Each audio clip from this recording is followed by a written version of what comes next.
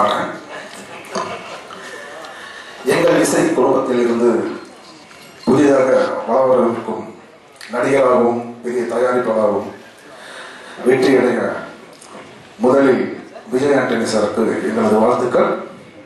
அதேபோல் மேடையில் அமர்ந்திருக்கும் பெரியவர்களுக்கு வணக்கத்தை தெரிவித்துக் கொண்டு, விஜய் ஆண்டனி மறுபெயர் ஒன்று உண்டு. என்னன்னாக்கா புதுமை. எப்பவுமே ஒரு பாடலுக்கு புதுமையை யோசிப்பவர். அதனால்தான் அவங்க பாடல் எல்லாமே வெற்றி அடைஞ்சிருக்கு.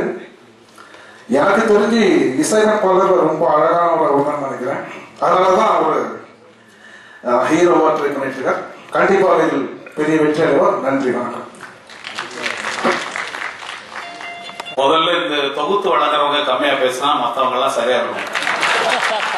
அவங்க வந்தாங்க, நிறைய கதை சொன்னாங்க, ஏதோ பேங்க்ல கொள்ளையடிச்சதெல்லாம் சொன்னாங்க. கடைசியில எங்க நாங்க பேசும்போது சுருக்கமா ஒரு நிமிஷத்துல பேசி போனா நாங்க எங்க போறது?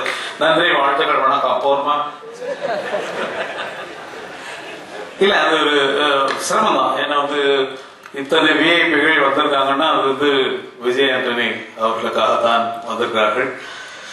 நான் ஆணையிட்டால் அது நடந்து விட்டால் இங்கு ஏழைகள் வேதனை படமாட்டார். அது ஒரு நான் நன்றி சொல்வேன் உன் கண்களுக்கு, என்னை முன்னருகே கொண்டு வந்ததற்கு. நானாக நான் இல்லை தாயே. நான் போனால நிறைய நான் இருக்கு. நான் என்ற ஒன்றை அறிந்து கொண்டால் நானை பத்தி பேச மாட்டோம். நம்ம யாரும் தெரிஞ்சிருந்தோம் நம்மளை பத்தி பேச மாட்டோம். நிஜமாகவே இந்த நிகழ்ச்சிக்கு நாங்கள் வந்தது காரணம் இதனை பெறும். சொல்லும்போது சொன்னார் எங்க குடும்ப உறவுன்னு. குடும்பம் தான் தனித்தனி பிளாட்ல இருக்கும், சந்திச்சுக்கிறது இல்லை, குடும்பம்னு தான் சொல்லிக்கிறோம். அதனால என்றைக்காவது ஒரு நாள் விழாக்களில் சந்திக்கும் போதுதான் இந்த மாதிரி விஷயங்கள்லாம் தெரியும். இது ஒரு ப்ரமோஷனா இருக்கு. விஜய் ஆண்டனி அவர்களுக்கு போன் பண்ணி சொல்லும் போதே, சொன்ன உடனே இந்த நிகழ்ச்சி சொன்ன உடனே நான் வரேன் சொல்லி சொல்லக்கூடிய அளவுக்கு ஒரு சந்தோஷமான ஒரு விஷயம். அதுவும் இல்லாமல் அருமைக்குரிய சகோதரர் கமல் அவங்க சொன்ன போது இந்த பரம்பரை பத்தி சொன்னாங்க. எனக்கு இன்னைக்கு தான் தெரியும், அவ்வளவு பெரிய பரம்பரையில் இருக்கக்கூடிய உங்களை வாழ்த்துவதற்கு எனக்கு இன்னைக்கு சந்தர்ப்பம் கிடைச்சதுக்கு ரொம்ப ரொம்ப நன்றி.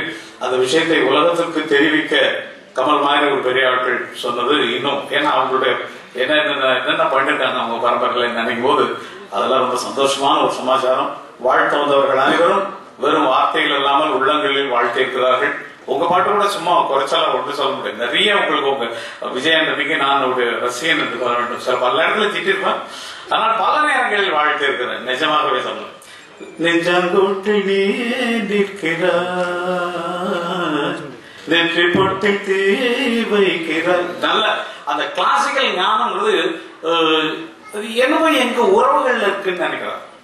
ஏன்னா அவருடைய சிந்தனை யார் சிந்தனை பண்ணி மியூசிக் பண்றது தெரியல, தேவிஸ்ரீ கூட தெரியும். எங்க குடும்பம் தான், அது உள்ளுக்குள்ள அர்த்தம் தெரியும். எங்க நரம்புகள்லாம் அங்க ஓடிட்டு இருக்கு. நிஜமாக அது மாதிரி நிறைய பாடல்கள், உங்களுடைய பாடல்கள்லாம் கரிகாலங்காலம் போல ரொம்ப எனக்கு பிடிச்ச பாடல். கரிகாலங்காலம் போல கருத்து இருக்குது குழலு, குழல் இல்ல குழல் இல்ல தாஜ்மஹல்.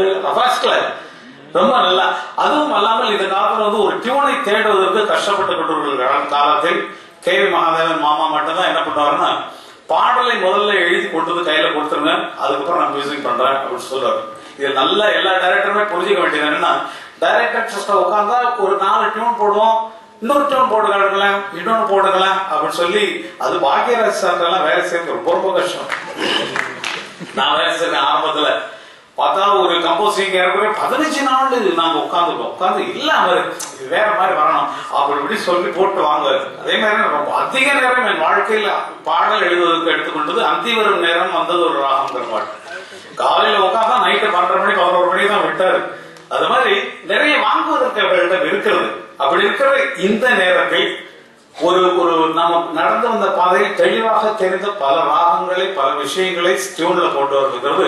நமக்கு முன்னோர்களை நீங்க எந்த முன்னோர்களை நினைக்கிறீங்கன்னு எங்களுக்கு தெரியும். உங்க மியூசிக் பார்த்தால நீங்க யாரை ஃபாலோ பண்ணி போறீங்க அப்படின்னு தெரியுது. குடும்ப உறவில் வந்த ஒரு அருமையான சமாச்சாரம் பார்க்க அத்தனை பேர் வாழ்த்துவதற்காக வந்திருக்கிறார்கள். ஆகவே இந்த இசை குடும்பத்திலிருந்து ஒரு ஹீரோவாக தூக்கி உங்களை ஒதுக்கி தள்ளிவிட நாங்கள் விரும்பவில்லை. இன்னும் ஒரே ஒரு வேண்டுகோள் எல்லாருக்கும் நான் சொல்ல வேண்டியது என்னன்னா, இப்ப என்ன மாதிரி இப்ப நானே எடுத்துக்கிட்டா நான்லாம் பாட்டு எழுத வேண்டிய அவசியம் கிடையாது. சும்மா உட்காந்துலாம் மொத்தமா சேர்ந்து ஏதோ ஒரு கச்சேரியில் போய் மொத்தமா வசூல் பண்ணிட்டு வந்துடலாம், அவ்வளவுதான்.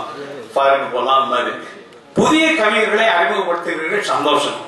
புதிய பாடல்களை அறிமுகப்படுத்துகிறீர்கள், இன்னும் சந்தோஷம். ஆனால் ஒருத்தரை உங்களால் அடையாளம் காட்ட முடியவில்லையே, அது ஏன் என்பது எனக்கு புரியல. உங்களுக்கு புரியுதா புரியலையோ தெரியல. புதியதாக ஆட்களை அறிமுகப்படுத்திக் கொண்டிருக்கிறதை தவிர எழுதி நல்ல பெயர் வாங்கியவர்களை சஸ்டெயின் பண்ணி வைப்பதற்கு உங்களுக்கு இன்னும் அந்த கருத்துக்கள் வரலையேங்கிறது எனக்கு ரொம்ப மனசு. கண்ணதாசன், கவிஞர் வாலி அப்படின்னு ஸ்திரமா இருந்த காலம் போய் இன்றைக்கு ஒரு படத்துல பல பேர் வாய்ஸ் அடையாளம் தெரியாத நல்லா இருக்கு பாட்டு. ஆனால் யாரை கொண்டு வர வேண்டும் அப்படிங்கறத நீங்க கொஞ்சம் சஸ்டெயின் பண்ணி வைக்கிறதுக்கு அவங்களுக்கு ஒரு செலை வைக்கிறதுக்கு அளவுக்காக கொஞ்சம் பாடல்களை கொடுங்க. நீங்க செலக்ட் பண்ணலாம், ஓகே. ஒரு பாடலோடு விட்டு விடாதீர்கள். அவங்களை மறுபடியும் கேரி பண்ணிட்டு கொண்டு போய் அவங்களை நிறைய எழுத வைங்கள், நிறைய பாட வைங்கள். அந்த பாடலின் குரல் மற்றவர்களுக்கு தெரியக்கூடிய அளவுக்கு அடையாளப்படுத்துங்கள் என்பதைத்தான் எல்லா இசையமைப்பாளர்களுக்கும் நான் சொல்ல கடமைப்பட்டுக்கிறேன். காரணம், இங்க இருக்கக்கூடிய இசையமைப்பாளர்களில் மூத்த கலைஞர் நான் தான். ஏன்னா அண்ணன் இளையராஜா சார்பாக நாம் இருக்கிறோம் நினைச்சுக்கணும். நிஜமாவே நமக்கெல்லாம் பொறுப்பு ஜாஸ்தி இருக்குது ஒவ்வொருவருக்கும்.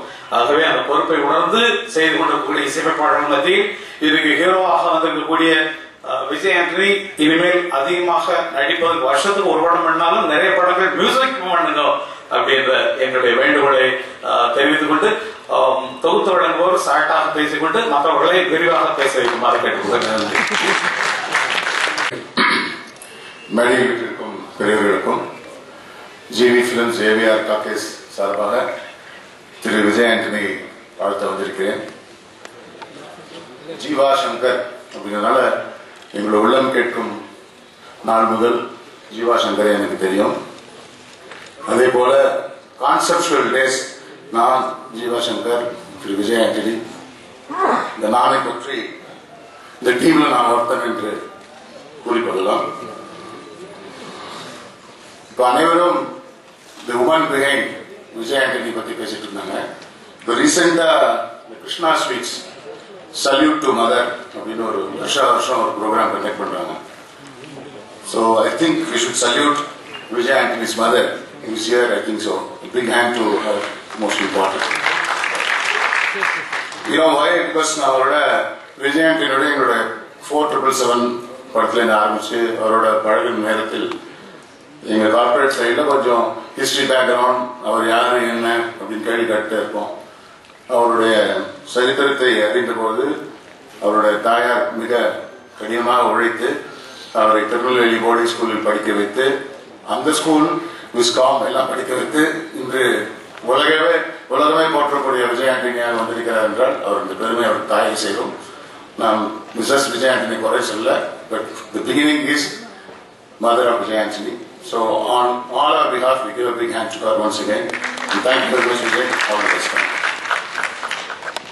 மேடையில் அமர்ந்திருக்கிற இசை திரையுலக ஜாவான்களுக்கு என்னுடைய வணக்கம். விஜய் ஆண்டனி சாருக்கு இது 25வது படம். நான் 2 படம் தான் பண்ணியிருக்கேன். இருந்த போதிலும் எனக்கு ஃபோன் பண்ணி டைரக்டாக நீங்கள் இந்த இசை விழாக்கு வரணும்னு அவங்க ஃபோன் பண்ணி பேசணும்னு அவசியம் இல்லை. பட் அவங்க ஃபோன் பண்ணி பர்சனலாக இன்வைட் பண்ணும்போது எனக்கு சந்தோஷமாக இருந்துச்சு. இன்னைக்கு உங்களை பற்றி பேசுறதுக்கு எனக்கு அனுபவம் பத்தாது. ஒரே ஒரு காரியத்தை சொல்ல விரும்புகிறேன்.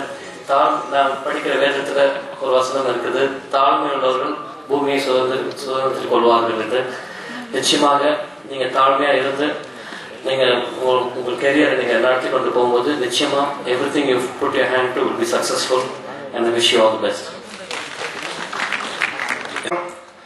எப்படி இருக்கீங்க சார்? விஜய் சார் வணக்கம்.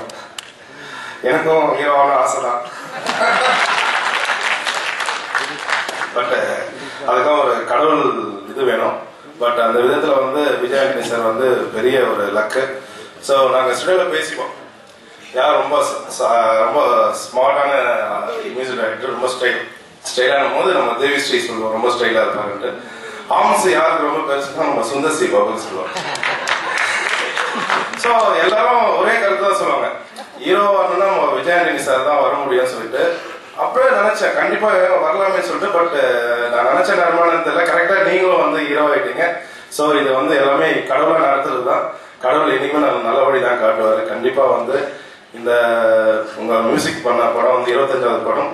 கூடிய விரைவில் வந்து நீங்கள் ஹீரோ நடிச்சு ப்ரொடியூஸ் பண்ணி ஒரு 100வது படத்துக்கு நாங்களும் வந்து இன்னும் விஷ் பண்ணோம். ஸோ அது கண்டிப்பாக நடக்கும். நன்றி. ஜெய்கிறோம். Thank you very much.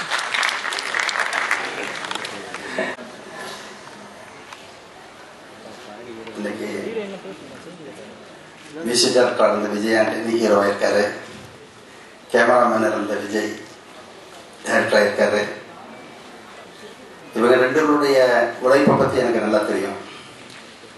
முக்கியமாக விஜய் ஆண்டனி இந்த படத்தில் ரொம்ப நல்லா பண்ணியிருப்பாருங்கிறதுல எனக்கு எந்த விதமான சந்தேகம் கிடையாது. இதுக்கு காரணம் என்னென்னா, நம்ம சாங்ஸ் போடும்போது அவர் எடுத்துக்கிற ஈடுபாடு இருக்கு பாருங்க. அந்த கதையிலையும் அந்த கதைக்கு உண்டான கருவையும் அவர் சாங்கில் டியூனுக்கு அடிச்சுக்கிறது ஈடுபாடு இருக்கு இல்லையா, அந்த ஈடுபாடு அவருடைய கேரக்டர் பண்ணுறதுக்கு நிச்சயமாக மேன்மேலும் உதவி இருக்குங்கிறது எனக்கு எந்த விதமான சந்தேகம் கிடையாது. அதே மாதிரி டைரக்டர் பற்றி சொல்லணும்னா, டைரக்டர் எனக்கு வந்து ரொம்ப நாளாக தெரியும். உள்ளுக்குள்ள ஒரு வேகம் இருந்துகிட்டே இருந்துச்சு. அதனால் அவரும் இந்த படத்தை நல்ல முறைக்கு கேட்பார். ட்ரைலரும் சாங்ஸும் பார்க்கும்போது தெரியுது, ஒரு நல்ல படத்துக்கு உண்டான அறிகுறி தெரியுது. அதே மூணாவதாக, படம் நடிக்கிறதோ டைரக்ட் பண்ணுறதை விட மார்க்கெட்டில் சேர்க்கறது ரொம்ப முக்கியமான விஷயம், ஜனங்கள்கிட்ட சேர்க்கறது ரொம்ப முக்கியமான விஷயம். அதுக்கு உண்டான தகுதி திருமதி விஜய் ஆண்டனிக்கு இருக்குது. அது எனக்கு நல்லா தெரியும்.